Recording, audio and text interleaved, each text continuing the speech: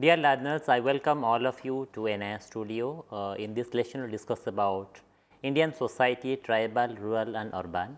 In the last session, we discussed about what is tribal society, the characteristics and also the challenges and issues faced by the tribal communities. Now, we will discuss about what is rural society, the characteristics and also the issues and challenges and problems faced by the rural society. So, when we talk about rural society, it means society that live in village and which depend on the natural environment.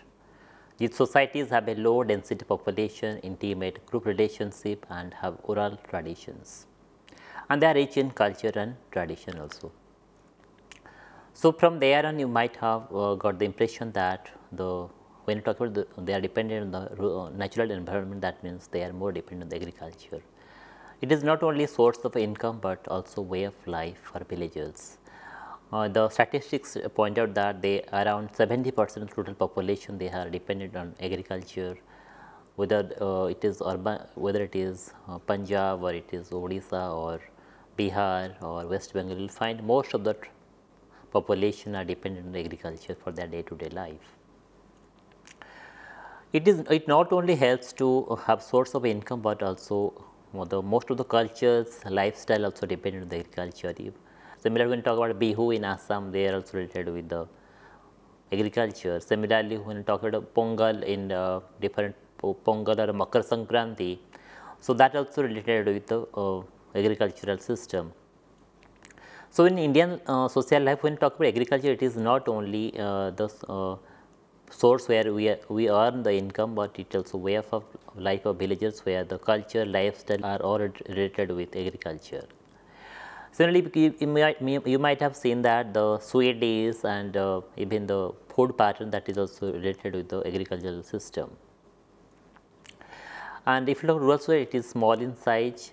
People live in small geographical area with low density population, like you might have seen in Delhi or Mumbai or other metro cities. Even in a small geographical area, you will find lot or huge population and they have the high density population. But in rural area, it is very small in size. And in case of rural areas, face-to-face relations is much more found among the members, and they usually meet with each other for festivals and also in different rituals also. You might have seen that if any marriage or any kind of function are celebrated in a particular village, in a particular family in the village, even the neighbors and even the whole village participate in that, and they lead a happy life because they have the dependence with each other. And even in case of death rituals, every family members from each in the village, they come to the other family to console the family members and also participate in the death rituals. In case of rural life, the role of lineage is also very important. The kutumb is a concept is there. Suppose if any family, the death any person got or passed away, even the neighbors, those who belong to the kutumb, they also participate. They also observe the death rituals for 5 to 10 days as per the rituals of the family members. So, therefore, in case of rural society, the role of lineage is also very much important, unlike the urban areas. Similarly, joint family system is much more found in the rural areas, where what is joint family? A group of family who live under one roof, eat food cooked at one hearth, have joint property, participate in common worship and are linked to each other. Like suppose in case of Holi and Diwali, when you see at that point of time, wherever whether people living in the metro cities, they come to their own village during the festival, so that each and every member of the family can be able to celebrate the festival in a proper manner. They share the fellow feeling with each other. Even a marriage happened in the rural areas, you will find that those family members, they come to each other, even they share their finances, they share their time with each other, so that the marriage function celebrated in a proper manner. So, therefore, you find joint family is much more prevalent in the rural society in India. So, suppose anyone will ask the common difference between rural society and urban society. So, the first thing comes to our mind that joint family is much prevalent in the rural areas, and nuclear family is much more prevalent in the urban area. So that comes in most of the mind. So therefore, joint family, if we talk about joint family and rural society, that can be separated with each other. And in case of rural society, people are much more tradition oriented and in performing the rituals. Like suppose whether it is Holi or Diwali or any kind of marriage function celebrated, they celebrated each rituals in a proper manner.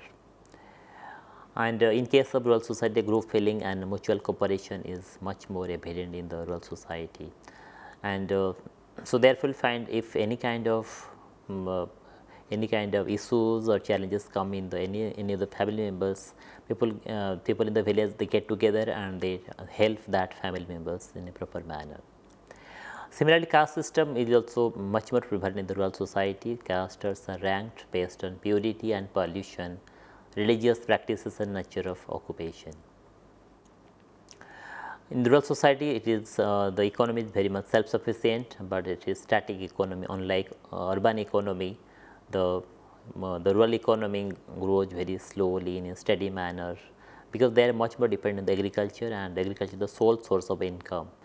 So therefore, if you see in rural society, it is the economy is self-sufficient and but it is static. But in rural society, there are so many changes happen because of different government programs have happened in the rural society. Like Community Development Program in 1952 was the major program in which all round development of village communities have happened, and here the community participation was the main aim in the Community Development Program. Similar, during 1960s and 1970s, the Green Revolution was introduced, and in that agricultural productivities have increased due to new technology, new kind of machine have been introduced in the during that period of time, and that has really helped the multifold increase in agricultural productivity.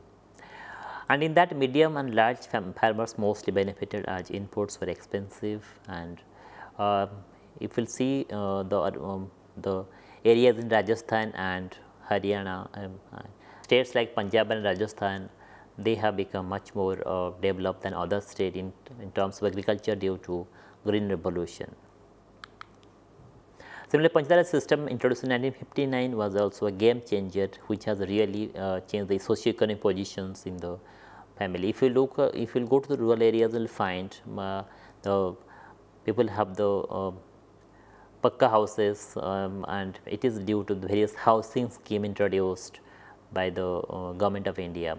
And like we have a PM housing scheme, due to PM housing schemes, so many people got benefited and they have the pakka houses. Similarly, the schemes like Manrega, the schemes like land development programs. So these have really helped in getting employment and also education, and these also help to rise above below poverty line.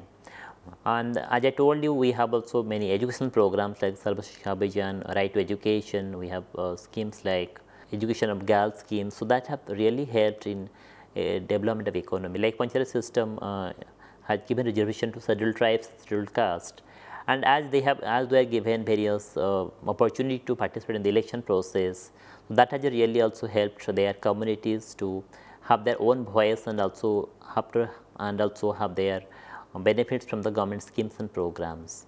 So we can say the Panchayat system and different schemes and programs have really helped in uplifting the economy and cultural and social upliftment of the rural society.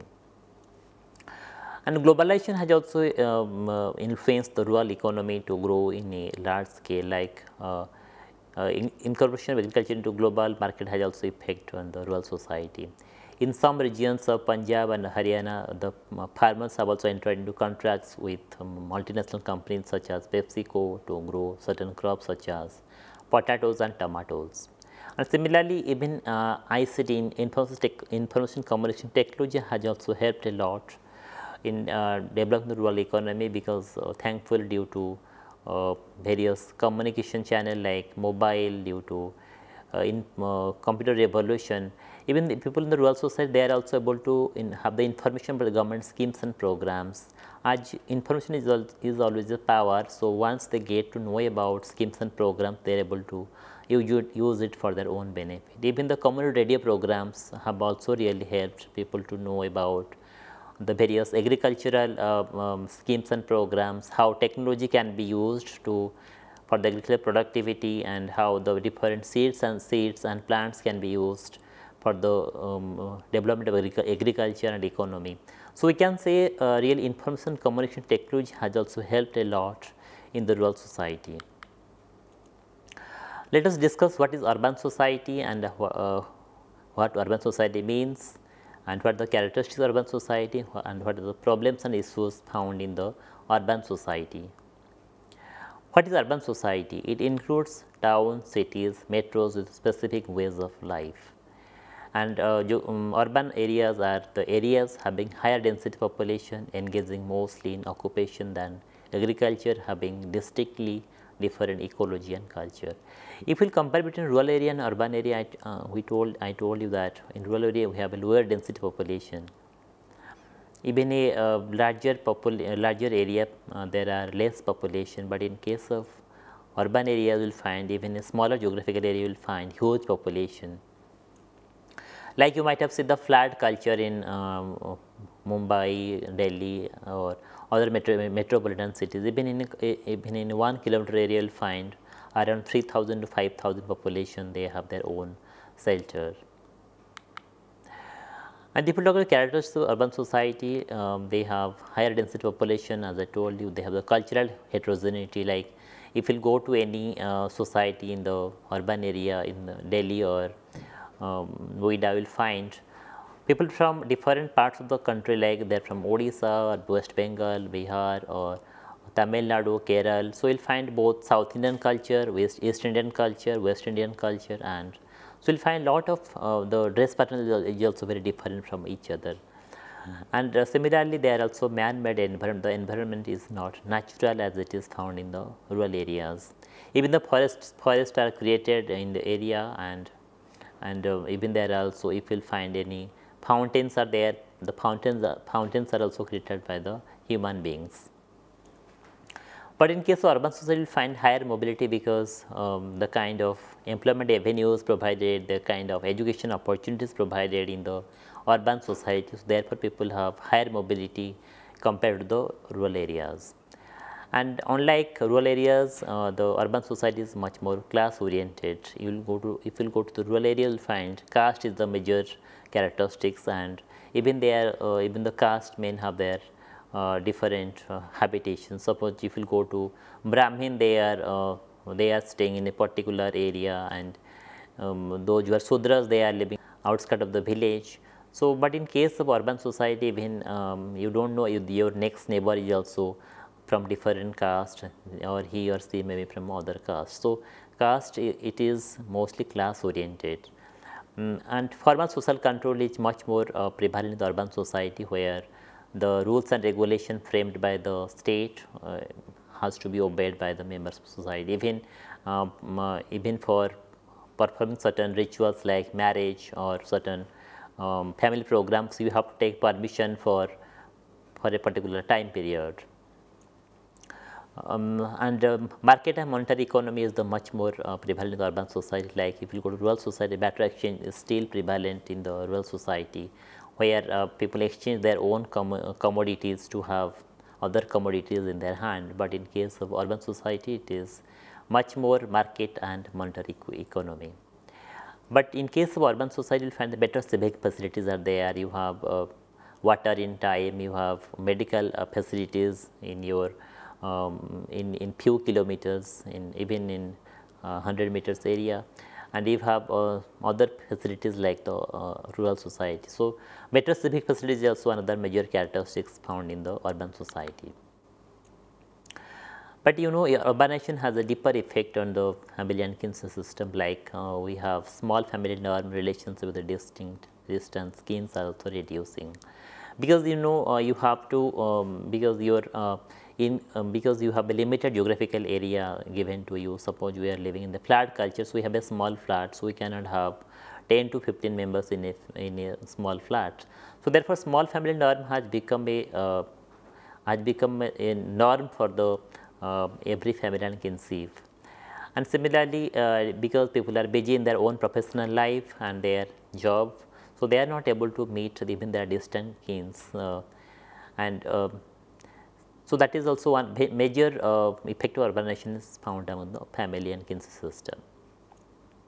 And if you talk about the status of women, that has also urbanization has a major effect on the status of women. Like now, if you compare 2 decades back and now, you'll find more women have in the workforce. Even the women are also joining various night jobs, like and their women are also decision making, because you have the when women have the money in their hands, so they are able to take proper decision of the family members. So therefore, women are much more in the decision making power. And if you find now, even a lot of companies, they promote the women in their job, and also they give weightage to the women in the higher decision making jobs also. Different companies, we will find lot of women have come to the major decision, like even the government sector also, you will find many women CEOs are also there, they are running the entire office. So if you compare 2 decades back and now, we will find there are much more women in the field. And now gender equality, if you look at the sustainable development goals, gender equality is also major component in the sustainable development goal, and it emphasizes on the status of women. So now women are educated, now women are much more, but we have to give much more importance to the women, whether you are in your family or in your society or in your workplace. You must give respect and respect to your women, and also you also give the adequate scope adequate scope in the decision making, adequate scope in the different capacities. So if we talk about type of cities, we have metros that has around 10 lakh plus population. Then class 1 cities are called, that is 1 lakh plus population. Class 2 town, those were 50,000 plus concept, and then so there are different classifications. Now we will discuss about the different concept to urban society. Like we have, as you know, urban society, they migrate due to migration, because people migrate from their own areas to the cities. So therefore, we have much more occupation. So post-factor migration is also another important. What is post-factor migration? A situation in which poverty in village pushes one to urban areas in search of employment.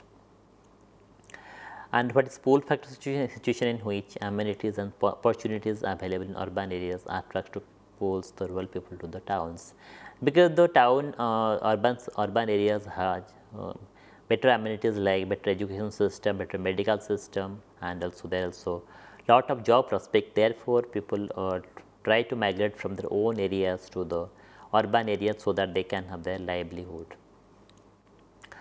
So if we talk about the 2 decades back and now, we will find there is lot of changes happened in the rural areas and urban areas. The different parts of the rural areas now, if you go to village, you will find there are less population if you compare 2 decades back and now, because in the rural areas they do not have adequate education system, adequate employment, adequate medical facilities. So therefore, they prefer to come to the urban areas so that their child get education, their families also get employment and also medical care. So therefore, so you may search out particular village, you may go to the village and you may ask the elder members in the village that what was the demography, what is the economic status 2 decades back. So they will be able to tell you how the changes have happened between in 2 decades of time, how the people preferred, why the people prefer to go to the urban areas in different time. Even in case of urban areas, you will find no doubt that we have good amenities, but you will find lot of issues and challenges also faced by the urban areas. There are also issues of having congestion, because you know, if you talk about metro cities, most of the time people travel due to heavy traffic, because urban areas have the huge population. So they face the issues of traffic in the right.